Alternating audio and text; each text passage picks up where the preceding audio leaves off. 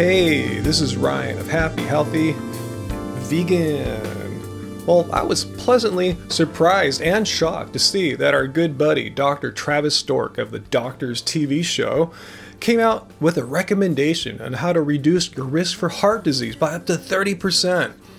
Maybe our coolest doctor's prescription ever. Maybe I'll just call it the sweetest ever. Oh. Wow, their coolest tip ever. This better be pretty darn good. The surprising thing that could cut your risk of a heart attack in the next 10 years by up to 30%. Well, when I heard that 30%, my ears kind of perked up because that's a number that I remember quite well. It comes up a lot in the scientific literature when you look at the risk of heart disease of vegans compared to non-vegans. For instance, here in this epic Oxford study, which followed a very large population for almost 20 years, of vegans and non-vegans, all believed to be heart disease free at the start of the study. Anyway, look, the vegans have about a 30% less risk of heart disease compared to non-vegans, and that's even when adjusted for body mass index. So is Travis Stork about to recommend that people switch to a plant-based, a vegan diet to reduce their risk of heart disease? Oh, it's so great. Hot chocolate! Huh? Really? Hot chocolate? Chocolate lines up planetarily with the sun. Chocolate is an octave of sun energy. In fact, it's the energy of the center of the sun. Let me clarify here. We're talking about plant-based nutrients that you find in cocoa, real cocoa. These flavonoids were found to improve the function of the heart as age can cause your arteries to stiffen. I'm glad he's giving credit to plant-based flavonoids being responsible for this reduced risk, but that last thing he said about your arteries hardening as you age, well, Travis is probably not aware that vegans have significantly less cholesterol in their blood than do meat eaters. Let's take a look at this. This is an average across 5 studies. Vegans have an average of less than 150 for their cholesterol, while meat eaters nearly 200. That's about a 33% increase in cholesterol. So you kind of got that wrong there, Dr. Stork. And furthermore, talking about cholesterol and arteries being clogged, Dr. Bernard was on your show, and he had this to say. It's the only diet that opens up the arteries again. So if you're headed for a heart attack or a stroke, this is the way that no other diet can do this, but a plant-based diet opens the arteries again. You got that, Dr. Stork? No other diet does this other than a vegan, a plant-based diet. So was Dr. Stork convinced with this overwhelming evidence? I want to challenge sort of this opinion of one is better than the other, because I think where I stand is your way is healthy, but my way is healthy as well.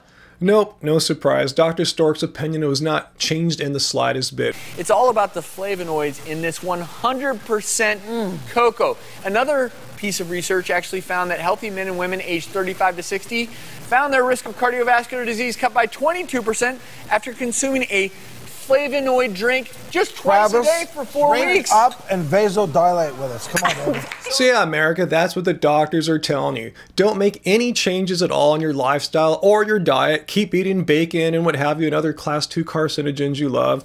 Just drink hot cocoa twice a day and you won't get a heart attack anymore. Well, strangely enough, the doctors, this very same show, on another episode, had 2 heart research specialists on. Let's see what they had to say. And here to help us out are doctors Mark Gillenov and Stephen Nissen from the Cleveland Clinic. Now, they wrote and co-authored a book called Heart 411, the only guide to heart health you'll ever need. And this way we can separate fact from fiction. And great idea. Is it fact or fiction that having some dark chocolate will prevent heart disease? I have these props up here because part of that question was, if I eat dark chocolate and drink wine and take a supplement or get enough vitamin D, I'm good to go. Are we taking it too far? The short answer is yes, we are taking it too far. But if you're going for it because you think that the things on this table are going to protect you from heart disease, then you're wrong. Ooh, you got wrecked there, Dr. Stork. We all want a magic bullet, and these are some tasty magic bullets. But you need to do more than this to protect your heart. So we all know, we've heard dark chocolate is better than milk chocolate. To some of us, it tastes better, but does dark chocolate really protect your heart? The fact is, dark chocolate will cause your blood pressure to drop a little bit for a little while. But will that really affect your heart health over the entire life? We doubt it. So yeah, that's why life hacks like having dark chocolate to reduce your risk of heart disease suck. It just lowered your blood pressure a tiny bit for a short amount of time. On the other hand, you can have more permanent, long-lasting changes that make a real difference. As I'm suggesting, as Dr. Bernard is suggesting, a plant-based diet opens up the blood vessels, not by a little bit and not for a short amount of time. We're talking a more permanent basis. Same with cholesterol. You have, 33% less cholesterol permanently compared to meat eaters. These are real changes that'll make a real difference for reducing your risk of heart disease, much more so than drinking chocolate twice a day that helps you out for a minute or two.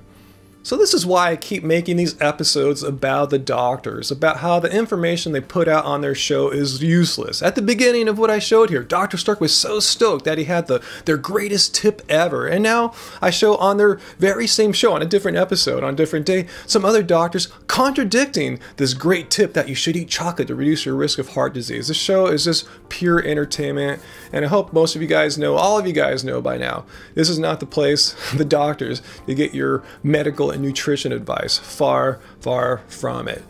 So sorry my voice is kind of scraggly today. We've been out past few days. We just had a fruit luck yesterday. We talked to a lot of people, and I've noticed I've got a cut on my face here from playing basketball yesterday. So I don't know, in case you're wondering what's going on here, it's not a pimple or anything like that. Just part of being fit and active. So anyway, if you got something out of this new doctors video, post your questions and comments down below. What do you think? Do you have friends that think, hey, I'm not going to get heart attack, I'm drinking wine, I'm eating chocolate, well, tell them that's bogus. If you got something out of this video, hit like, share it with friends who are on that trip, and subscribe for more info from me and Angie here at Happy Healthy Vegan. And until next time, guys, as Dr. Stork needs to do, keep it carb, baby, keep it carb.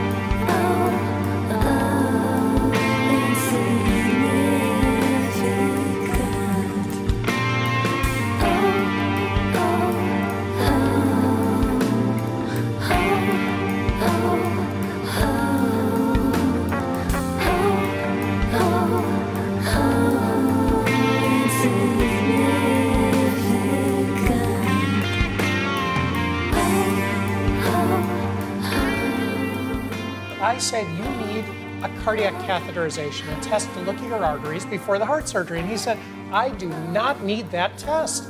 I said, you do, really? He said, I don't. I make my own red wine and I drink it every day, so my arteries are clean. And what's more, I drink a bottle a day.